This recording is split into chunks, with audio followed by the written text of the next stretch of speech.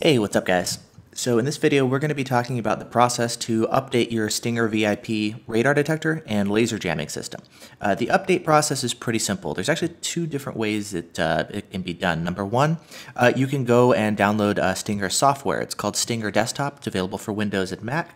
And you can actually, check what version of the software that you're running, and you can download the updates online. As you can see right now, there's a couple different ways that you can update the system, different parts of the system you can update. You've got the firmware for the Stinger OS itself. You've got the firmware for the radar detector's HD antennas right here. You've got updates for the laser jamming system. And then you also have updates for the spot list, which is what Stinger refers to as their red light camera or speed camera database, right? Specs, all that kind of stuff. So there's actually four different aspects of the Stinger that you can update. You can update just one at a time as one update comes out, or you can update the entire system. So you can pick and choose what parts that you want to update. Now, currently what they're doing actually, instead of updating from the software, when updates are released, they're actually emailing the updates directly to you after you buy the system. So currently they're not using the software, they're doing email updates directly, but the updates are going to be done via the software pretty soon as well. As far as the updates, you just download them here to your computer. They include a USB drive when you purchase the system, but you can use really any USB drive. Just make sure it's formatted to FAT32. Download the updates to your USB drive, and then plug it into your Stinger to update. I'm going to go ahead and play a clip of the update process so you can see. I'm going to go ahead and update all four different aspects of the Stinger. We'll do the firmware for the OS.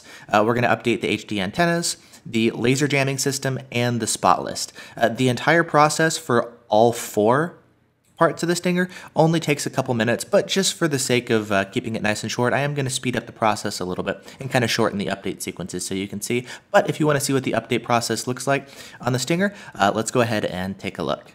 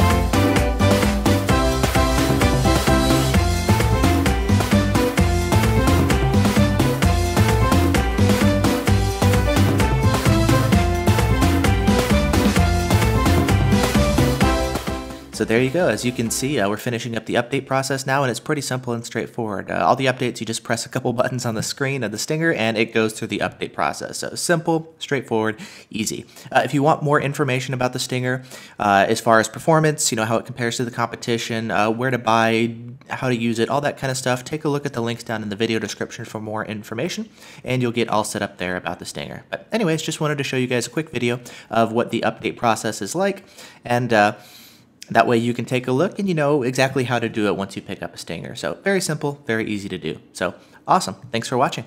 See you guys in the next video. Bye-bye.